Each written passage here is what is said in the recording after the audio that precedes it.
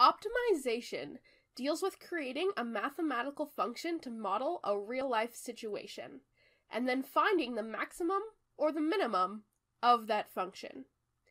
You can imagine that a lot of companies would be looking to maximize their profit. So this is a type of math that happens often in the real world. You already know how to find the maximum or minimum of a quadratic function, so that part is going to be pretty easy.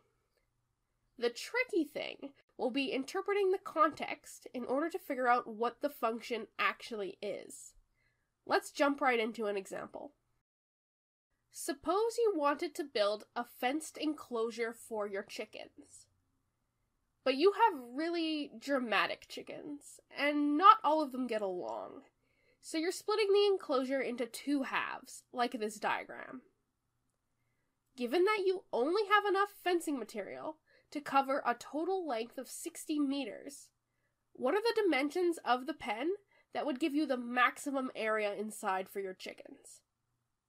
Okay, so first thing you want to do is draw and label a diagram if possible, especially if the question involves geometry or shapes. Our chicken pen looks like this, and we know that there are two different side lengths that we need to find. Let's label them L for length and W for width. Second, what function are we trying to maximize? Well, we want to maximize the area. For a rectangle like this, that's the length times the width. So we are trying to maximize A equals L times W. Okay, well, we don't know A, L, or W, and this doesn't look like a quadratic at all. Luckily, we were given another piece of information, a constraint.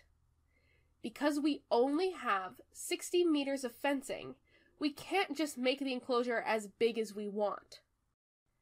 Let's write it out as an equation. 60 meters of fencing will be used for 2 of the lengths and 3 of the widths.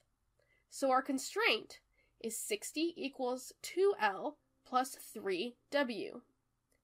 This allows us to solve this equation for L and then substitute what we find into the area function so that we only have one variable to worry about. So, let's do some algebra. 60 minus 3W equals 2L, so 30 minus 1.5W equals L. So if L equals 30 minus 1.5W, then doesn't A equal that times W?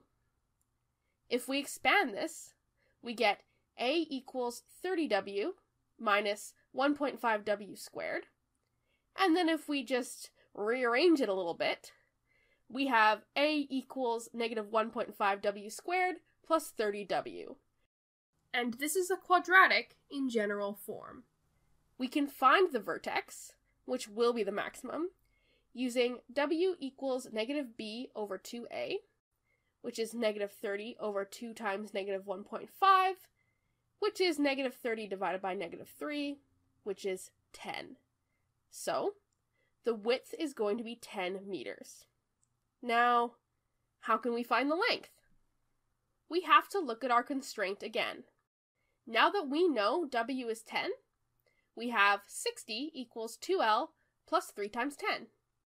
So, 30 equals 2L, so L is going to be 15, which means the length will be 15 meters, giving us a 10 meter by 15 meter enclosure for the maximum area. I'd like to go over one more example. Suppose you are now selling the eggs from your chickens.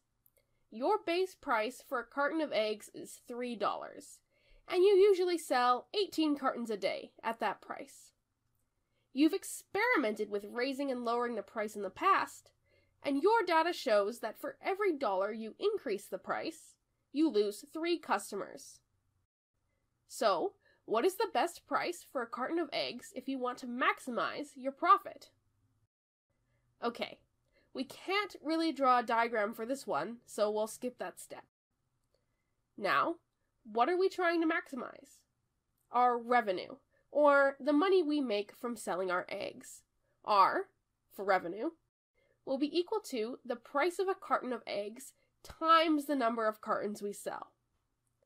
So let X be the number of dollars we increase the price. Then the price will be 3 plus X, and we lose 3 people for every dollar we increase, so the number of cartons we sell will be 18 minus 3X. So R equals 3 plus X times 18 minus 3X. We expand that to get R equals 54 minus 9X plus 18X minus 3X squared. And then we collect like terms to get R equals negative 3X squared plus 9X plus 54. This is the quadratic that we want to find the maximum of, and it doesn't seem like we have any constraints this time to worry about. So let's use negative b over 2a to find the vertex. X equals negative 9 over 2 times negative 3, which is negative 9 divided by negative 6, which is 1.5. Now, what does this number mean? Well, remember X was the amount of dollars we would increase the price from the base price of $3. So the optimal price of a carton of eggs in this scenario is $3 plus $1.50, which is $4.50. Once again, that doesn't cover all of the types of optimization problems you might encounter. Here are some general steps to keep in mind. Draw a picture if the problem is talking about geometry. Determine a function for what you're trying to maximize or minimize. Use constraints from the problem to get your function in terms of just one variable. Use x equals negative b divided by 2a to find the extrema of your quadratic, or graph it using an online tool. Think about what your answer means in the context of the problem, and solve for any other values that the question is asking for.